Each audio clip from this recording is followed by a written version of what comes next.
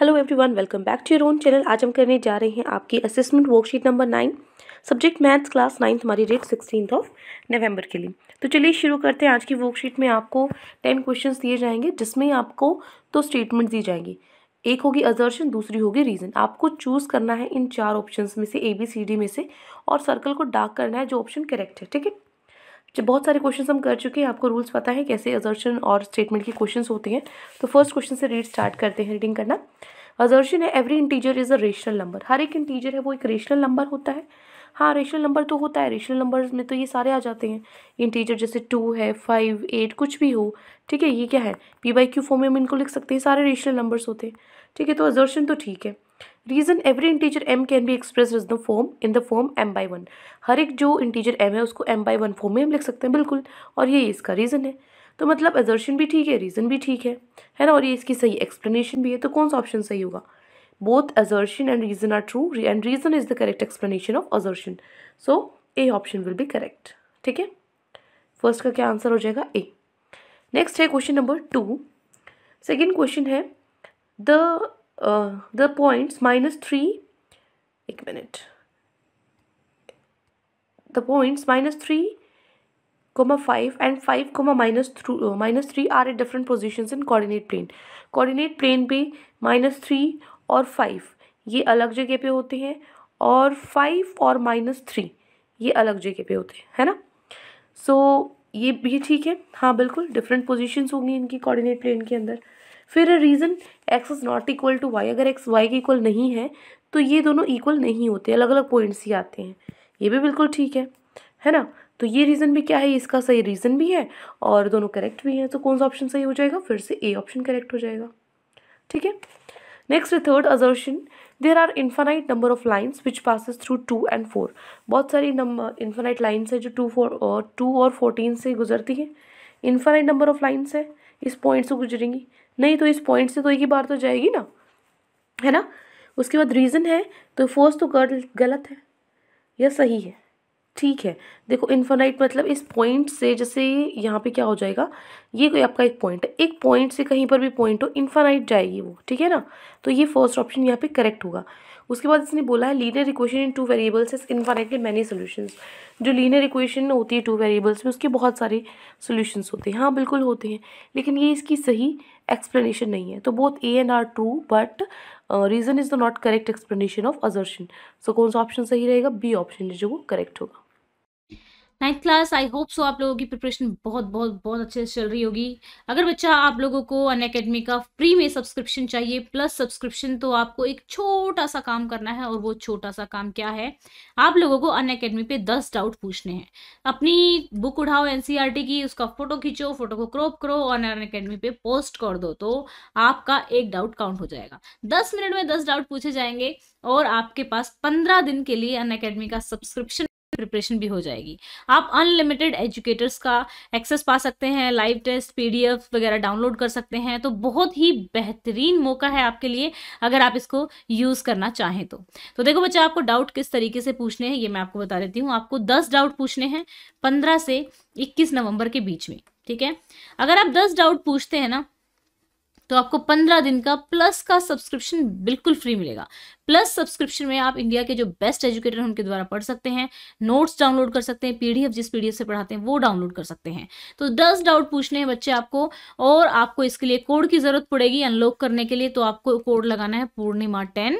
आपकी क्लास का जो लिंक है, ठीक है, आपकी क्लास का जो लिंक है वो मैंने डिस्क्रिप्शन में दिया हुआ है। 9th क्लास के डाउट के लिए, 10th क्लास के लिए। तो आप अपने क्लास के लिंक को क्लिक करके डायरेक्टली पहुंच सकते हैं। तो पूछेंगे कैसे, ये देख लेते हैं। पूछने के लिए देखिए, यहाँ पे आपको क्या करना है कि पहले जो भी आपका डाउट है, ठीक है, या तो आपने उसका स्क्रीनशॉट ले रखा है, या फिर आपकी डायरेक्ट आप बुक में से ही पूछना चाहते हो, जैसे आप जब मैं लाइव होती हूँ तब पूछते हो, तो आपको क्या करना है, उसको क्रॉप कर देना है। ठीक है, उसको क्रॉप ऐसे फोटो खींच के क्रॉप करना है, क्रॉप करके पोस्ट कर देना है। यहाँ पे पूछेगा केमिस्ट्री फिजिक्स किस में से डाउट है, तो आप क्लिक कर देना। ठीक है, क्लिक करने के बाद 2 मिनट के अंदर, 2 मिनट नहीं 2 सेकंड के अंदर आपके पास सॉल्यूशन आ जाएगा। ठीक है, आपको सॉल्यूशन मिल जाएगा अगर आपको सॉल्यूशन देखना है। बाकी अगर आप 10 डाउट पूछते हैं तो आपको 15 दिन का प्लस का सब्सक्रिप्शन तो मिल ही जाएगा। अब 15 दिन के प्लस के सब्सक्रिप्शन से आपसे फ़ायदा क्या होगा? पहली चीज़, आपको पता लग जाएगा कि यार प्लस में किस तरीके से पढ़ाया जाता है, आपको फर्दर टर्म 2 के लिए ये सब्सक्रिप्शन लेना है कि नहीं लेना है। और दूसरा फ़ायदा कि 15 ही दिन में आपके टर्म 1 भी हो रहे हैं, टर्म 1 का सारा सिलेबस 15 दिन में आपका कवर हो जाएगा। तो बहुत अच्छा मौका है। 24 घंटे में आप सिर्फ इसलिए नहीं कि आपको सब्सक्रिप्शन लेना है, इसलिए भी कि अगर आपको कोई डाउट पूछना है तो भी आप, ये बिल्कुल फ्री है, अभी ओपन हुआ है, बिल्कुल फ्री में आप 24 घंटे के लिए डाउट पूछ सकते हैं। मतलब यानी कि 24 घंटे में किसी भी टाइम पूछ सकते हो। और जो आप लोग बहुत बार पूछते हैं मैम हिंदी या इंग्लिश, दोनों में, इंग्लिश में भी और हिंदी में भी, ठीक है। Receive exact match for question by expert, और जो आपका क्वेश्चन है उसका एग्जैक्ट मैच आएगा, ऐसा नहीं कि सिमिलर सा आएगा। Obtain instant and accurate solution, ठीक है, बिल्कुल तभी के तभी साथ में आपको सॉल्यूशन मिल जाएगा। तो इसका लिंक मैंने डिस्क्रिप्शन में दिया हुआ है, और कोड आपको पता है पूर्णिमा 10 डालना है, ठीक है। अनलॉक करने के लिए कोड, जब आप फ्री में पूछेंगे तो कोड जरूर मांगा जाएगा, तो कोड आपको पूर्णिमा 10 डालना है, लिंक डिस्क्रिप्शन में है। ओके बच्चों, तो इस मौके का फायदा जरूर उठाओ, ताकि जब मैं आपके स्पेशल क्लास लूँ तो आप में से बहुत सारे बच्चे सब्सक्राइब हों। ओके, ठीक है। सेकंड का क्या था? सेकंड का था हमारा ए, ठीक है। नेक्स्ट फोर्थ क्वेश्चन, असर्शन है जो ग्राफ है इस लीनियर इक्वेशन का, वो इस पॉइंट से पास करता है, ठीक है। तो पास करता है, कैसे पता लगेगा? इसके अंदर x की वैल्यू 3 रखो, y की वैल्यू 1 रखो। अगर right hand side left hand side के इक्वल आया तो मतलब पास करता है। तो जैसे मैंने लिखा यहाँ पे x minus 2y is equals to 1। So x की जगह 3 लिखो, 2y की जगह 1 लिखो, इज इक्वल्स टू 1। 3 में से 2 माइनस गए, 1 बचेगा, तो 1 इज इक्वल टू 1 ही आया है। तो left hand side right hand side के इक्वल आया है। तो फर्स्ट तो ठीक है, जो ग्राफ है इसका ये इस पॉइंट से जाता है, करेक्ट हो गया। सेकंड है every point lying on every point lying on graph is not a solution of x minus 2y is equal to 1। हर एक जो पॉइंट है जो ग्राफ पर है वो सॉल्यूशन नहीं है इसका x minus 2y is equals to 1। बिल्कुल हर एक पॉइंट को थोड़ी सॉल्यूशन होगा। हमें क्या करना है, जो नॉट अ सॉल्यूशन है, हर एक जो पॉइंट है जो ग्राफ पर उन मतलब जो पॉइंट्स आपके आए हैं इसके अकॉर्डिंग, ठीक है। जो हमने ग्राफ पे कौन से पॉइंट से प्लॉट करते हैं, जो उसके सॉल्यूशन है वही प्लॉट करते हैं ना हम। तो यहाँ पे नोट लगा है, इसकी वजह से क्या हो जाएगा, ये रीज़न गलत हो जाएगा, है ना। तो असर्शन ठीक है और रीज़न गलत है, तो कौन सा ऑप्शन सही होगा? तो असर्शन रीज़न के लिए जो हमारा सी ऑप्शन है वो करेक्ट होगा, ठीक है। सो मैं सी पे आपका करेक्ट लगा देती हूँ, ठीक है। हो गई सेकंड थर्ड फोर्थ क्वेश्चन। आगे बढ़ते हैं नेक्स्ट क्वेश्चन पे। नेक्स्ट है a triangle can have 2 obtuse angle. एक ट्राइंगल के 2 ऑब्ट्यूज एंगल हो सकते हैं, बताओ? नहीं हो सकते। उसके बाद सम अगर पहला ही गलत है तो डी ही ऑप्शन है सिर्फ, क्योंकि डी ही ऑप्शन ऐसा है जिसमें ये लिखा है कि ए is false and are is true. Some of 3 angles in the triangle is always 180। Triangle के अंदर तीनों एंगल्स का सम 180 होता है, बिल्कुल। सो असर्शन गलत है, रीज़न सही है। कौन सा ऑप्शन है? डी ऑप्शन हमारा करेक्ट होगा, ठीक है। हो गया। फर्स्ट का आंसर क्या है? ए। सेकंड का आंसर क्या है? ए। थर्ड का आंसर क्या है? बी। फोर्थ का सी और फिफ्थ का डी। पहले 5 क्वेश्चंस हो गई। अब मूव करते हैं हम अपने नेक्स्ट 5 क्वेश्चंस पे। 6th क्वेश्चन है सम of the pair of angles like 120 60 supplementary. जो सम होता है पेयर ऑफ एंगल्स का तो वो सप्लीमेंट्री होता है। इनका सप्लीमेंट्री होगा 120 प्लस 60 कितना हो गया? 180। सप्लीमेंट्री क्या होता है? 180 ही होता है। कॉम्प्लीमेंट्री 90 डिग्री होता है, सप्लीमेंट्री 180। हाँ तो ये 180 तो है ही, तो असर्शन तो ठीक है। फिर उसने बोला है 2 एंगल जिनका सम 180 डिग्री होता है उसको सप्लीमेंट्री बोलते हैं। बिल्कुल, जिनका सम 180 होता है वो सप्लीमेंट्री होते हैं। तो ये ठीक भी है और इसका करेक्ट एक्सप्लेनेशन भी है। तो मतलब कौन सा ऑप्शन करेक्ट होगा? ए ऑप्शन है वो हमारा करेक्ट होगा, ठीक है। नेक्स्ट है एक ट्राइंगल है ए बी सी, एक ट्राइंगल है पी क्यू आर। अगर ए बी पी क्यू के इक्वल है, ए सी पी आर के इक्वल है तो, और बी ए सी क्यू पी आर के इक्वल है, तो ये जो ट्राइंगल्स है ये कॉन्ग्रुएंट होंगे ना, क्योंकि क्या तीन चीज़ें होनी चाहिए। एंगल साइड्स में से कोई भी 3 चीज़ें हमारी इक्वल होनी चाहिए तो कॉन्ग्रुएंट होंगे। 3 चीज़ें प्रूव करनी होती है तो 3 चीज़ें हमने प्रूव कर दी, बिल्कुल ठीक है। पहला रीजन है both the triangles are congruent by S S S congruence. दोनों ट्राइंगल्स कॉन्ग्रुएंट है एस एस एस प्रॉपर्टी से, साइड प्रॉपर्टी से नहीं। साइड तो 2 है, तीसरा तो एंगल है, तो साइड एंगल साइड प्रॉपर्टी से कॉन्ग्रुएंट होंगे, ना कि साइड से, ठीक है। तो 7th का ए ऑप्शन असर्शन तो ठीक है लेकिन रीजन गलत है। ऐसा कौन से ऑप्शन में था? सी ऑप्शन में था, ठीक है। तो सी will be correct answer. Next assertion the height of the triangle 18 centimetre है, एरिया उसका 72 है, बेस 8 दे रखा है आपको, ठीक है।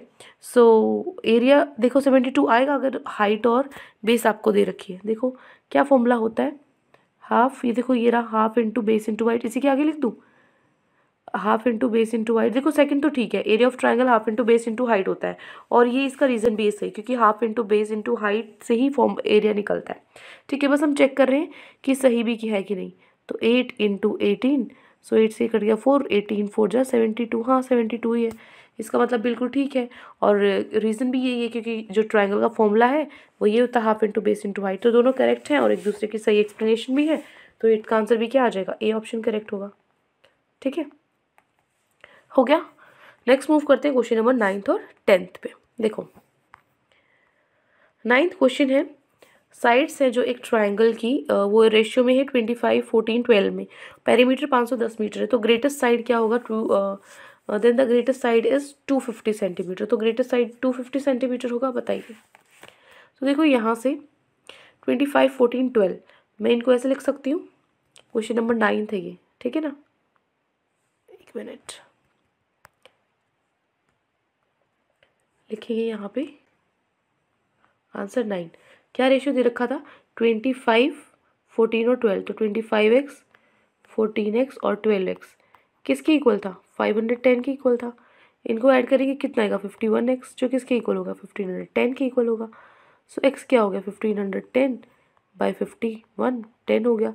ग्रेटेस्ट साइड सबसे बड़ी साइड कौन सी है, 25 है, तो 25x कर लो, 25 इंटू एक्स क्या है, 10 है, कितना हो जाएगा 250 सेंटीमीटर। बस ये आपका आंसर हो गया क्वेश्चन नंबर 9 का। ग्रेटेस्ट साइड पूछी थी, क्या ये ग्रेटेस्ट साइड 250 सेंटीमीटर है। ठीक है, इसको हटा दूँ। चलिए, तो बस हम यहाँ पे अपना जो ऑप्शन है देखते हैं, यहाँ पे 250 है। ठीक है, तो फर्स्ट तो आपका ठीक है बिल्कुल, क्योंकि 250 है। दूसरा पेरीमीटर है वो क्या होता है, A+B+C होता है, और ABC साइड्स हैं, बिल्कुल यही होता है। तो क्या एजॉर्शन भी ठीक है, रीज़न भी ठीक है, तो ए ऑप्शन करेक्ट होगा। ठीक है, नेक्स्ट है तो रेंज है जो first 6 multiples of 6 is 9। Range 9 आएगी पहले 6 मल्टीपल्स की। पहले 6 मल्टीपल्स कौन से 6 के, 6 12 18 24 30 36। रेंज पूछिए, रेंज क्या होती है, हाईएस्ट माइनस लोवेस्ट। हाईएस्ट 36 है, लोवेस्ट 6 है, 36 माइनस 6 तो क्या होता है, 30 होता है। अजर्शन ही गलत है, तो अजर्शन गलत है तो कौन सा ऑप्शन था जिसमें अजर्शन गलत था, डी ऑप्शन था सिर्फ। रेंज क्या होता है, maximum value minus minimum value, हाँ ट्रू है ये तो। ठीक है, ये तो ठीक है, लेकिन फर्स्ट ये गलत है, तो कौन सा ऑप्शन सही हो जाएगा, जो डी ऑप्शन है वो मेरा आंसर होगा। ठीक है, तो ये 10 क्वेश्चंस आपको गिवन थे आज की वर्कशीट में। आई होप आपको अच्छे से समझ में आ गए हैं। कोई भी डाउट है किसी भी क्वेश्चन में तो कमेंट सेक्शन में आप मुझसे पूछ सकते हैं, और अगर आपको लेक्चर अच्छा लगे तो चैनल को सब्सक्राइब कर सकते हैं, वीडियो को लाइक कर सकते हैं। आज के लिए इतना ही, मिलते हैं नेक्स्ट वीडियो में। Till then take care, bye bye.